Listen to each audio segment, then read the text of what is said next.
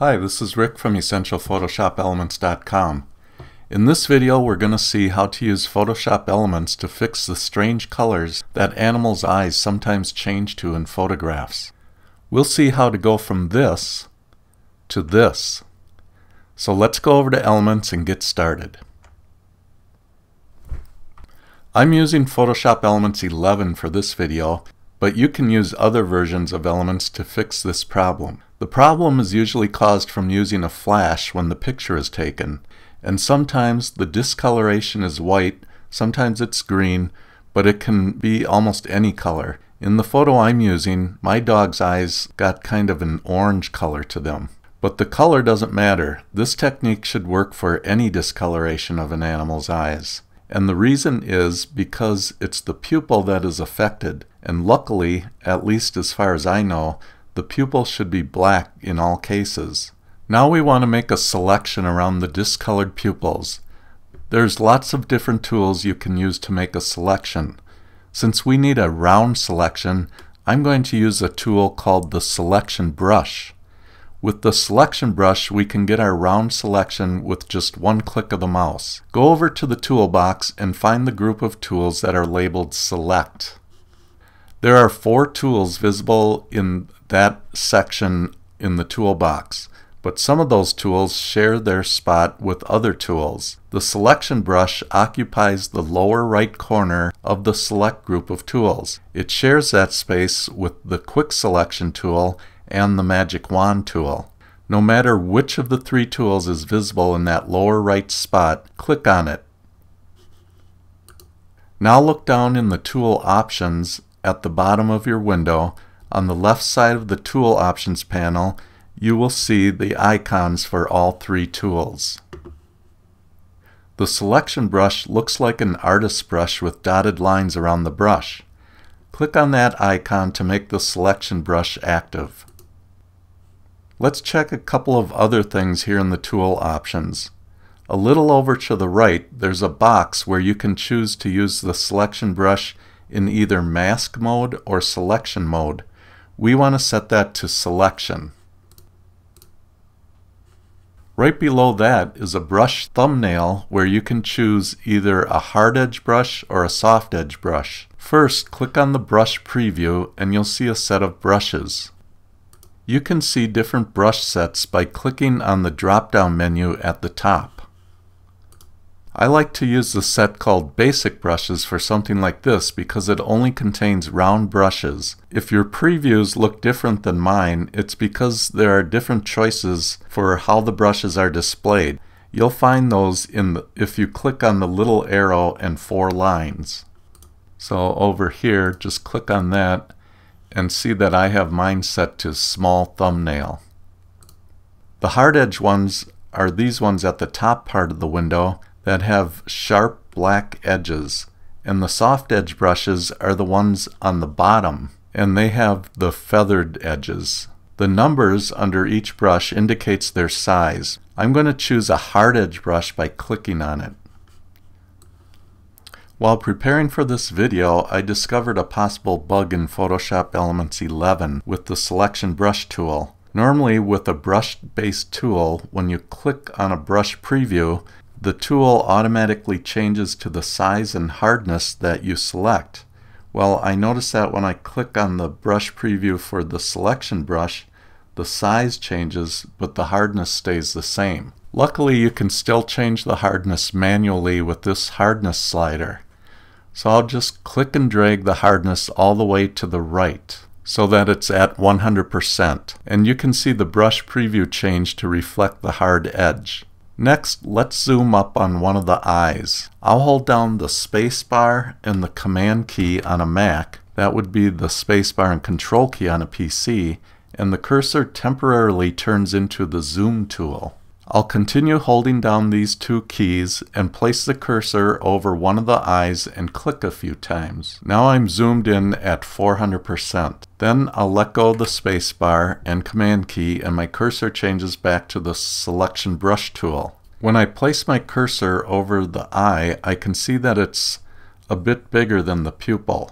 To resize the selection brush, you can use the left and right bracket keys on your keyboard. They're the ones located right next to the letter P. Every time you press the right bracket key, your brush will get bigger, and each time you press the left bracket key, it will get smaller.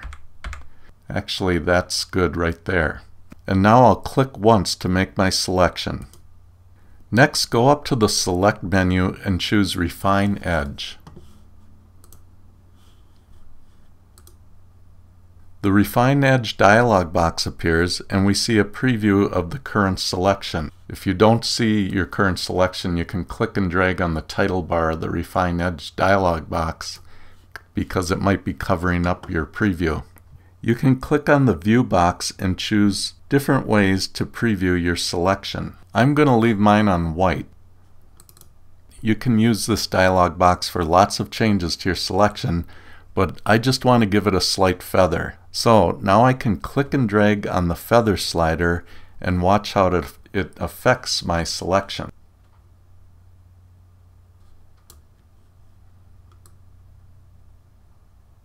The feather amount will vary depending on how soft you want your edge and also on the size of your photo, both in dimension size and resolution. For my selection, I like how it looks at 0.7 pixels. You can see the before and after by clicking on the Show Original box. So that's what my selection looks like before the feather, and that's what it looks like after. Once you're happy with your changes, click OK, and the dialog box will close, and the feather will be applied to your selection. Now I want to fill the pupil area with black. But I want to do it on a separate layer so that I don't make any permanent changes to the original. In case I mess up and need to start at the beginning, my background layer will remain intact. So go to the Layers panel and click on the icon that looks like a piece of paper with a folded over corner. That's the Create a New Layer icon. Click on it, and a new layer is added above the background layer. I can tell that the new layer is the active layer because it's highlighted in blue. So go to the Edit menu and choose Fill Selection. In the dialog box that appears, click on the Use field and choose Black from the drop-down menu. Then click OK to close the box and fill your selection with black. Now we can deselect to get rid of the marching ants by going up to the Select menu and choose Deselect. Well, we got rid of the weird color in the pupil, but now it kind of looks like a hollow eye or something. To make it look more realistic, we can add a reflection in the pupil. I'm going to turn off the visibility of our new layer by clicking on the eyeball next to it in the Layers panel. You can see in my original photo that there are white reflections in both eyes. I'm going to use them as a guide for where to add my reflections to the black pupils. If you don't see any reflections in your original that you can use for reference, you can still put some in. Just use the 2 o'clock position on both pupils and it will look natural. These reflections actually look like rectangles, but to make things easy, I'm going to make the new reflections round. So go over to the toolbox again and click on the brush tool to make it active. Now go to the tool options and click on the brush preview to show the list of brushes. Again, don't worry about the brush size, just choose any soft edged round brush by double clicking on it.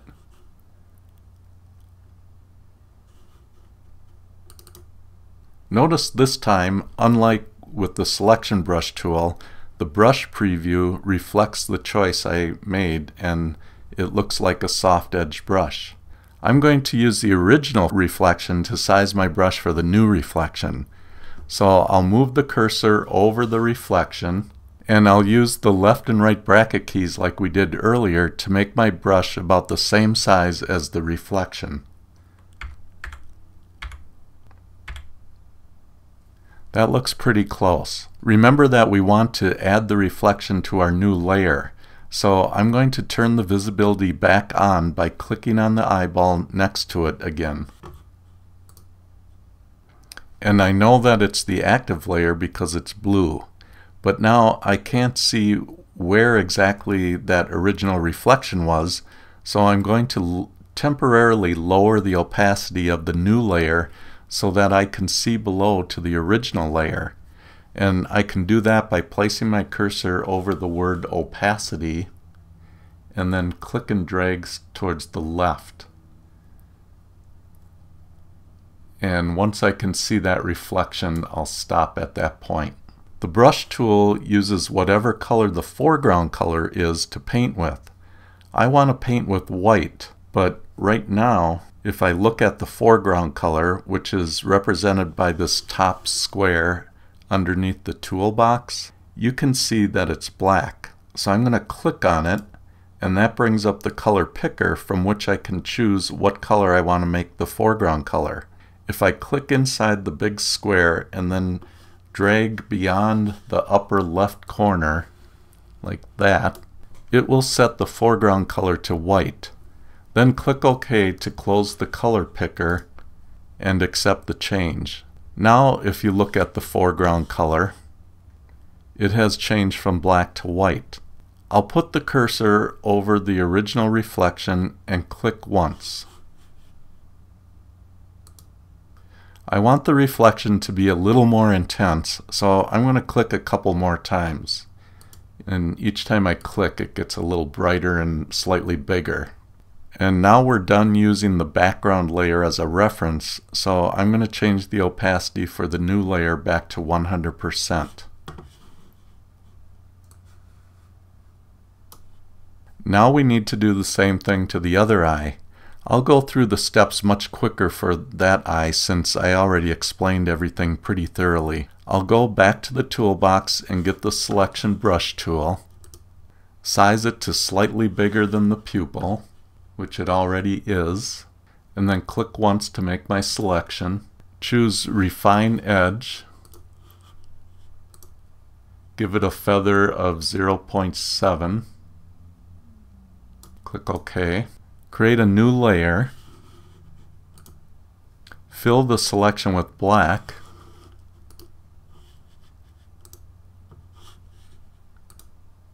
and deselect. Now lower the opacity to see the original reflection.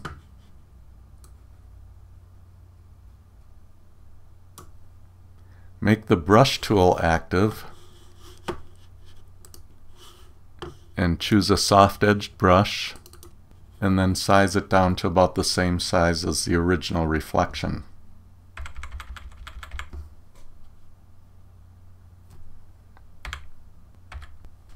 Make sure that the foreground color is set to white and click a few times to create a reflection. Change the layer's opacity back to 100% and you're done. Let's go up to the View menu and choose Fit on Screen so we can see the whole photo.